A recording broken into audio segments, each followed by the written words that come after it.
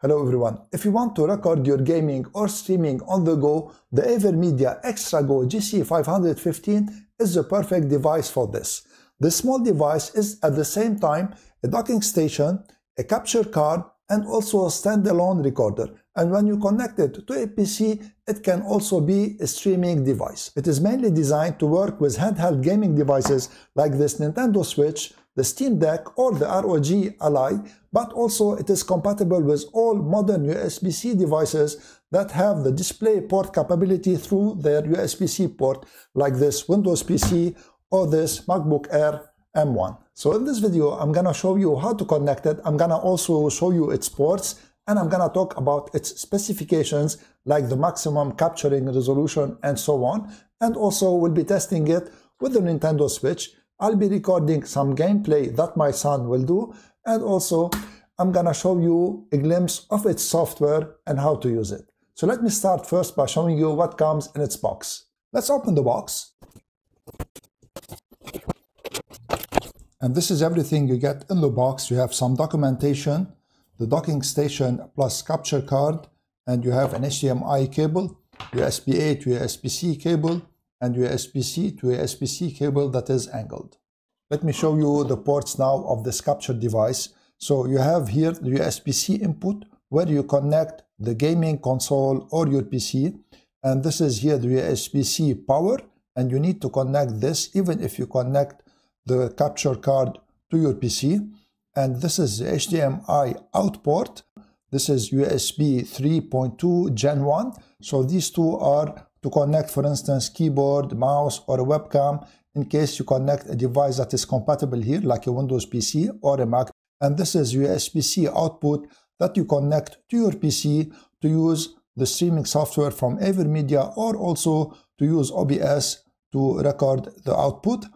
And this switch here will allow you to access the TF card from your PC if you put it to the TF card here, so that you can copy the videos from the TF card. So let me now turn the device to its side. On its side, this is the headphones output jack, which is 3.5mm, and this is the TF card input that will hold your recordings. The maximum capacity is 1 TB. It should be formatted in EXFAT format, and it should be fast. And on the front of the device, you have this button here that controls the recording. So now I'm gonna connect it. The first thing I'm gonna connect is the USB-C here that is going to my PC, and then I'm gonna connect the HDMI that is the pass-through HDMI, and then this is the power here, and I'm using the Nintendo Switch power adapter. And now I'm gonna insert the USB-C cable that will dock the Nintendo Switch. So it should go here. Let me turn it to show you how I'm gonna dock the Nintendo Switch.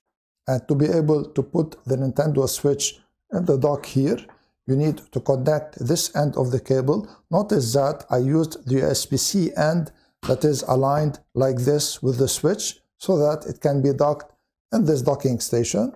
So just rest it without pushing it in, and it will go in its place, and here it is docked. So let me show you the LED light now here. When a device is connected and it is ready, it will light up blue. If you want to start recording to it, and here I already inserted a TF card in it, just press this button here once. It will flash red, and it means that it is recording now. If you want to stop the recording, press it once again, and it will stop the recording.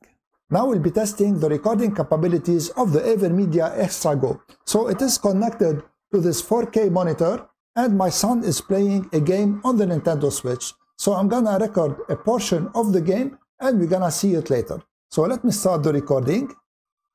And now I'm gonna stop the recording, and we're gonna go to the PC to get the recorded file, and we're gonna see it together. To copy the file on my PC, I'm gonna toggle the switch to the TF card. So under this PC, go to the drive that was assigned to the TF card that is in the GC515, and under video, you have all the files here.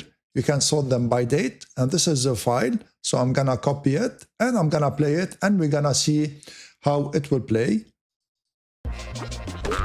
And notice how the recording is very good, and the sound is here, and everything is working as intended. Let me show you how to install the streaming software now in case you want to use it to stream from your PC. So go to avermedia.com and then in AverMedia.com, click on support, and you should install first Assist Central. So click on download, it will be downloaded, install it, and after you install the AverMedia Assist Central, double click on it to open it. When you open it, it will detect the GC515 directly. So you have two things under it, software and firmware. In case the firmware needs upgrading, upgrade the firmware first, and then for the software, click on execute. When you click on execute, it will install the AverMedia streaming software.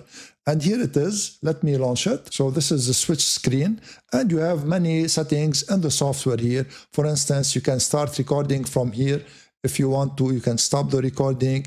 You can also stream if you want to. So if you click on start streaming, of course, you need to put your channel and so on and so forth. So this is the streaming center. Now, if you want to use it in OBS, this is what you need to do. So this is OBS. I have already a scene that is called AverMedia. I'm going to add the GC515 XtraGo to it. So click on the plus sign here and then choose video capture device and then create a new one. I'm going to call it GC515 and then click on OK.